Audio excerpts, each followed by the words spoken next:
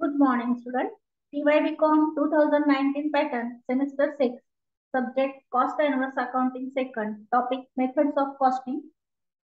त्यामधील जॉब कॉस्टिंगचा आज आपण 5 नंबरचा प्रॉब्लेम आणि त्याचं सोल्युशन पाहतोय.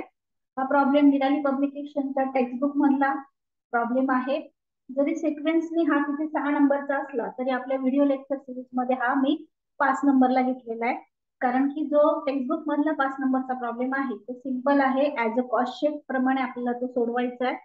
पण हा पुढचे काही प्रॉब्लेम त्यापेक्षा वेगळे आहेत, म्हणून मी प्रत्येक प्रकारचा प्रॉब्लेम तुम्हाला समजावा म्हणून हा प्रॉब्लेम घेतलेला आहे. प्रॉब्लेम आधी समजावून घ्या. Mechano limited Nanded, a machine tool manufacturer, receive a job work order for 500 units of machine tool.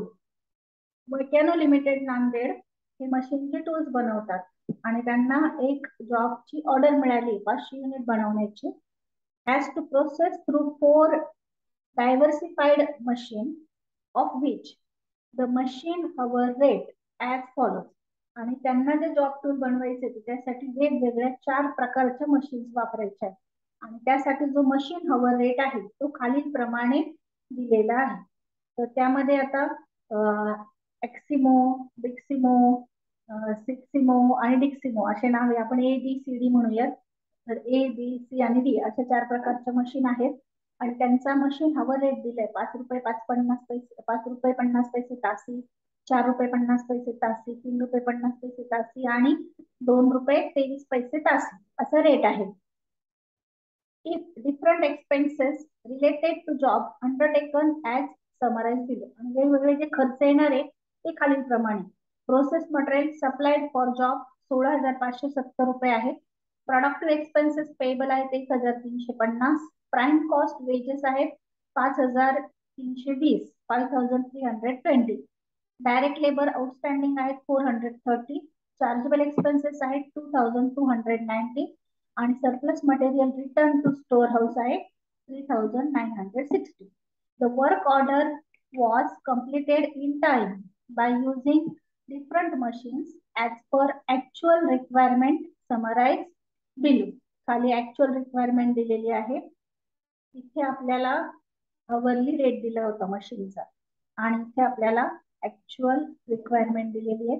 The work order has complete in time by using different machines as per actual requirement summarized below.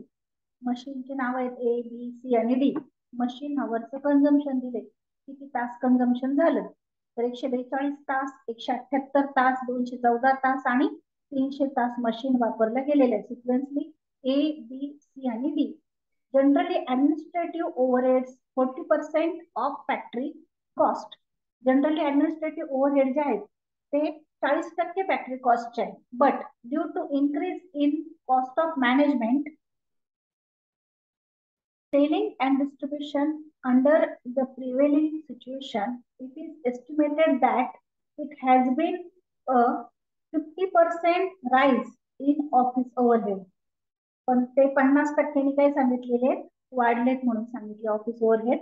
If the estimated profit that are to be added 20% on invoice price of the job work order determines selling price of 1 unit of machine ready for dispatch. आपल्याला selling price calculate करायची आहे एका नगाची, एका युनिटची.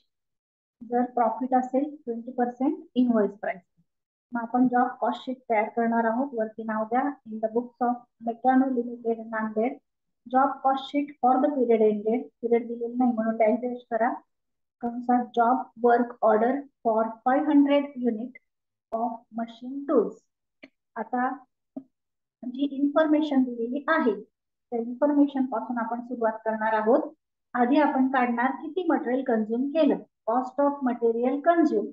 तर त्यासाठी आपल्याला इथे प्रोसेस मटेरियल सप्लाय दिलेला आहे 16,570 आणि इथे खालच्या ओळीवर दिले बघा surplus material return to store house. जे एक्स्ट्रा होतं ते परत पाठवलं स्टोर हाऊसला. ते परत पाठवलं म्हणजे थोडक्यात ते कंझ्युम केलेलं नाहीये म्हणून 3,960 रुपये आपल्याला 16,570 मधून काय करावे लागतील, वजा करावे लागतील. मग घ्या cost of material consume underline करून किंवा डॅश करून खालच्या ओळीवर process material supply for job inner कॉलमला घ्या 16,570 लेस surplus material return to store house 3,960 लेस करून आउटरला 12,610. त्यानंतर डायरेक्ट लेबर ऍड करा. ऍड डायरेक्ट लेबर एक आउटस्टँडिंग आहे आणि एक प्राइम कॉस्ट वेजेस आहे. प्राइम कॉस्ट वेजेस आहेत 5,320 आणि त्याच्याच खाली डायरेक्ट लेबर आउटस्टँडिंग दिलेले आहेत 430. दोन्हींची बेरीज करून घ्या. Add direct labour prime cost wedges 5,320 inner कॉलमला add direct labour outstanding 430 बेरीज करून आउटरला 5,750. त्यानंतर डायरेक्ट एक्सपेन्सेस ऍड करा. ऍड डायरेक्ट एक्सपेन्सेस प्रॉब्लेम मध्ये दिलेले आहेत बघा. चार्जेबल एक्सपेन्सेस 2,290 आणि इथे आहे प्रोडक्टिव्ह एक्सपेन्सेस पेबल 1,350. दोन्हींची बेरीज करून घ्या. Direct एक्सपेन्सेसच्या under chargeable expenses 2,290 inner कॉलमला add productive expenses payable 1,350 आउटरला 3,640. आता cost of material consume direct labour आणि डायरेक्ट एक्सपेन्सेस या तिन्हींची बेरीज करून प्राइम कॉस्ट काढा. प्राइम कॉस्ट आलेली आहे 22,000 रुपये. त्यामध्ये आपण ऍड करणार factory overhead. Add factory overhead किंवा वर्क ओव्हरहेड.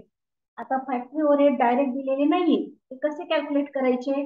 तर ज्यावेळी प्रॉब्लेम मध्ये मशीन हवर्स दिलेले असतात आणि त्याचा रेट दिलेला असतो मशीन हवर रेट, तर त्यावेळी फॅक्टरी ओव्हरहेड कॅल्क्युलेट करताना आपल्याला किती तास मशीनने काम केले गुणिले तासी दर यांचा गुणाकार करून फॅक्टरी ओव्हरहेड काढायचे असतात. मग आपल्याकडे 4 मशीन आहेत आणि 4 मशीनचं कन्झम्पशन इथे दिले बघा. 142 तास, 178 तास, 214 आणि 300 तास. आणि त्यांचा जो रेट आहे तो इथे दिलेला आहे 5.50 रुपये, 4 रुपये 50 पैसे, 3 रुपये 50 पैसे, 2 रुपये 23 पैसे. मग गुणाकार करून आपण कॅल्क्युलेट करतोय फॅक्टरी ओव्हरहेड. मग त्यासाठी फॉर्म्युला लिहा. मशीन हवर वर्क गुणिले मशीन हवर रेट. आता इथे आपण काय केलंय तर मशीनची नावं घेतली एका खाली एक, ऍक्सिमो, बिक्सिमो, सिक्सिमो आणि डिक्सिमो. आणि मशीन हवर कन्झम्पशन घेतलं 142, 178, 214 आणि 300. त्यानंतर मशीन हवर रेट लिहिला 5.50, 4.50, 3.50, 2.23. आता गुणाकार करा.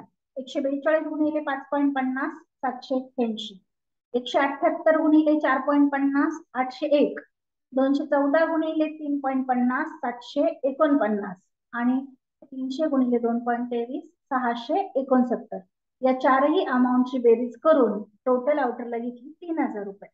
फॅक्टरी ओव्हरहेड किंवा वर्क ओव्हरहेड 3,000 ऍड केल्यानंतर आपल्याला मिळेल फॅक्टरी कॉस्ट किंवा वर्क कॉस्ट.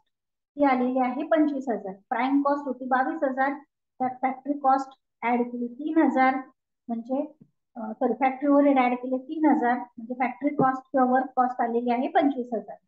त्यामध्ये ऍड करा ऍडमिनिस्ट्रेटिव्ह ओव्हरहेड. आता ऍडमिनिस्ट्रेटिव्ह ओव्हरहेड किती सांगितले तर फॅक्टरी कॉस्टचे 40% सांगितले, पण पुढे काय सांगितलंय की मॅनेजमेंटची कॉस्ट वाढली आणि म्हणून आपल्याला ऑफिस ओव्हरहेड 50% वाढवावे लागले. मग आधी 40% काढून घ्यायचे आणि मग 50% वाढवायचे. ऍड ऍडमिनिस्ट्रेटिव्ह ओव्हरहेड कंसात 40% of factory cost that is ₹25,000. 25,000वर 40% काढले ते आले 10,000 रुपये. आणि 10,000मध्ये परत 50% काय करायचे राईज करायचे, इन्क्रीज करायचे. मग 10,000 अधिक 50% राईज किंवा इन्क्रीज दॅट इज 10,000 वर 50% म्हणजे 5,000. मग 10,000 आणि 5,000ची बेरीज 15,000. आउटर कॉलमला घ्या 15,000. Administrative overhead 15,000. दोन्हींची बेरीज करून टोटल कॉस्ट आलेली आहे 40,000. आता यामध्ये आपल्याला 20% प्रॉफिट ऍड करायचं आहे. पण कशावर 20%? सेलिंग प्राइसवर. सेलिंग प्राइस माहित नाही म्हणून वर्किंग नोट घ्या. Calculation of profit that is 20% on invoice price और सेलिंग प्राइस. इथे आपण फॉर्म्युला लिहितो सेलिंग प्राइस बरोबर कॉस्ट प्राइस प्लस प्रॉफिट. मग सेलिंग प्राइस ऍज्युम करायची 100, प्रॉफिट 20 आहे म्हणजे कॉस्ट किती असणार 80. मग इक्वेशन मांडा. If 80 cost price is equal to 20 profit then 40,000 cost price is equal to question mark. म्हणजे 80 रुपये कॉस्ट प्राइस असेल तर 20 रुपये प्रॉफिट आहे. मग 40,000 रुपये कॉस्ट प्राइस असेल तर प्रॉफिट किती असेल? मग तिथंच गुणाकार करा. 40,000 गुणिले 20 भागिले 80,000. कॅल्क्युलेशन करून प्रॉफिट आलेलं आहे 10,000. स्टेटमेंट कडे या. आपल्या टोटल कॉस्ट मध्ये 10,000 रुपये प्रॉफिट ऍड करा. Add profit 20% on invoice price 10,000, दोन्हीची बेरीज झालेली आहे. टोटल सेलिंग प्राइस झाली 50,000. आता आपण एका युनिटची काढतोय कारण की क्वेश्चन मध्ये आपल्याला एका युनिटची विचारलेली आहे, म्हणून एका युनिटची सेलिंग प्राइस काढण्यासाठी युनिट सेलिंग प्राइस बरोबर 50,000 छेद किती युनिट आपल्याला ऑर्डर आलेली आहे 500 युनिटची. 50,000 छेद 500 युनिट बरोबर एका युनिटची सेलिंग प्राइस आलेली आहे ₹100 पर युनिट. स्टेटमेंटला पण घेऊन टाका 100 रुपीज. याप्रमाणे आपण जॉब कॉस्टिंगचा जो 5 नंबरचा प्रॉब्लेम होता, जो पुस्तकात 6 नंबरला आहे टेक्स्टबुक मध्ये, तो कम्प्लीट केलेला आहे हा प्रॉब्लेम. आणि हे त्याचं सोल्युशन आपण जॉब कॉस्ट शीट तयार केलेलं आहे. तिथे नवीन काय होतं तर मशीन हवर रेट दिलेलं होतं आणि कन्झम्पशन दिलेलं होतं मशीनचं, त्यानंतर ऍडमिनिस्ट्रेटिव्ह ओव्हरहेडवर 50% इन्क्रीजची ऍडजस्टमेंट होती. याप्रमाणे आपण जॉब कॉस्टिंगचा प्रॉब्लेम कम्प्लीट केलेला आहे 5 नंबरचा. थँक्यू.